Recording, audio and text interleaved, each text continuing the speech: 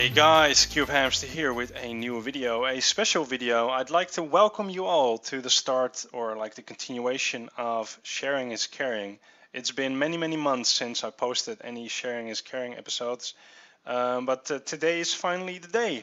Episode 13. The last one we did was conveyor belts, which it was way too long ago, but today we are back. And you might be wondering why are we back? Well, as one of my goals or like one of my milestone things on my Patreon page, I said that once it was reached, I would start producing Sharing is Caring episodes again weekly. And thanks to the amazing people that have like pledged their support on Patreon, this series is now up on its way again. So I'd like to thank all the people that have been supporting me for the last months actually on Patreon, and yeah, basically we're kicking it off again with this cool series where we show cool stuff. So without further ado, I'd like to start off with a bang with something awesome. This is obviously a missile, but it's a very like special one. It's designed by Dominus Zork's Contraptions. It's been posted 2 weeks ago. It's a small channel. I'll put a link in the description. I urge you guys to go and subscribe to him and to support him into making more cool videos. So basically what he did is he took the sort of engine that is on the Lightning missile and he made it fit into a 2x2 engine. So this is like twice as fast as a Tomahawk missile.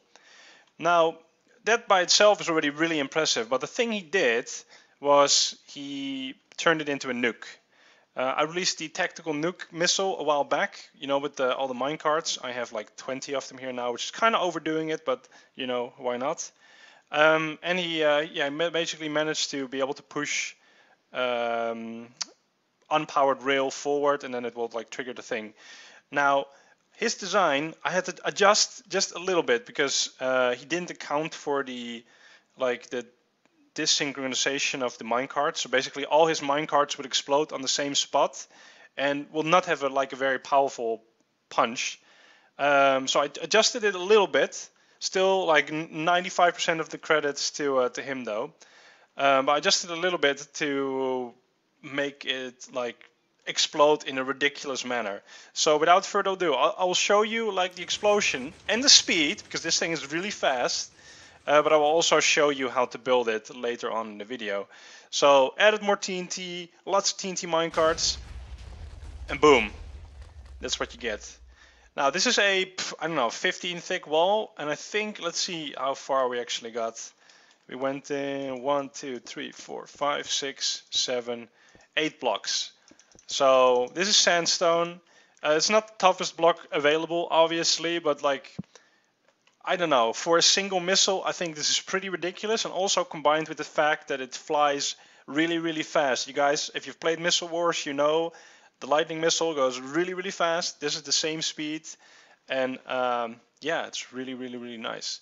So it's a directional missile. I have to add that. That's very important.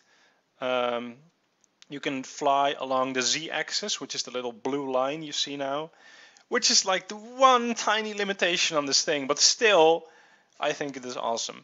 So I'm going to make a cut here, and then we'll go to the tutorial and I'll show you how you can build this. And again, I urge you, there's a link in the description to Dominus Zork's Contraptions, and I would really appreciate it that if you hop on Social Blade tomorrow and I check how much more subscribers he's gained, that he has gained a ridiculous amount. So yeah, let's go to the tutorial. Okay, as for the tutorial, you will need a variety of blocks. Slime blocks, TNT, you need the powered rail. We're gonna need minecarts later as well. Sticky pistons, normal pistons. I like to use glass because it doesn't absorb much of the explosive power. You need a solid block in order to push the minecart. Lots of redstone blocks and a furnace just to block it off at the start. Now, what I'm going to do is I'll add a list of items you'll need to the description. As for now, what I'm going to do is basically the missile is traveling towards the target, so that direction. And what I'm going to do is I'm going to slice the 2x2 missile into 2 slices, build both, and then basically fire it off, because I think that will be the easiest way to build it. So let's get started. So sticky piston facing towards the back, then you're going to need some slime blocks positioned like so. Then we move to the front. Now this furnace I just placed is in order to block this piston from extending. But yeah, up the front, slime block, then you need some glass so it doesn't interact with a redstone block next to it. Another slime block, and then you get a whole layer of TNT. Now there's actually a reason for all this TNT to be here, because this was not in the original design. But basically what I want to do is, as soon as this thing bumps into the wall, normally it would retract, but seeing as this is already at the sort of push limit, that basically doesn't happen, and that causes it to properly explode on impact. Anyways, on the other side, if we go all the way to the back, we get a piston facing forward, piston facing backward. This is the sort of, common instant like pistons pushing, something that's also in the lightning missile, and I've actually showed in a variety of designs. Then moving forward, we get a slime block here. And then we actually need to use some glass blocks, because I don't want it to stick to the redstone block, and I also don't want TNT to be ignited. Then we need a solid block, and there's also a reason for that, and that has to do with the fact that I want to make sure that my TNT card gets pushed as soon as the powered rail is activated. Then we get a sticky piston here. I guess we can sort of already remove the furnace now, but let's not. Slime block here, powered rail that's unpowered, and we're going to put a whole bunch of minecarts on top of that later on. And then finally one redstone block here. So what you want to do now is, I guess we can get rid of the furnace. We're going to place a redstone block here. We're going to just like quickly steal one of those. Then we'll put a block there and a block here. And now it's kind of up to you, like how much do you want to overdo this? So if we go to minecart, I don't know why the search thing doesn't work, but anyways, TNT Minecarts. Let's do 1, 2, 3, 4, 5, 6. I don't know, a lot. You have to like at some point the adding more doesn't really help. I think at around 10 should be good. Like 10 is already like really powerful. I don't know, how many do I have now? I've got 20 now.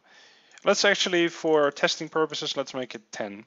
At the top left, you'll see the E number. That's the amount of TNT minecarts. So now it's 11, and now it's 10. E dot dot 10. Okay, so there we go. So this is 10 TNT minecarts and a whole bunch of other TNT. And then if you want to fire this, what you want to do is you want to get a flint and steel. And as soon as you feel like it's the time is ripe to blow up stuff, you activate this. It flies towards the wall, and as soon as it hits it, the TNT will get launched forward, and you'll end up with a massive explosion. Now, as you can see, this explosion is not a lot smaller than the one that I had earlier with twice as many TNT minecarts. So yeah, guys, I hope you enjoyed this, or like I hope you enjoyed the first new episode of Sharing is Caring. If you did, please be sure to leave a like on the video so that I know what I'm doing is like good and I should continue it. As for, like I mentioned earlier, link for Dominus Zorg's contraptions is in the description, as well as a download link to this world and the required items in order to build this missile. So yeah, everything's done. Hope you guys enjoyed, and I will see you all later. Bye bye.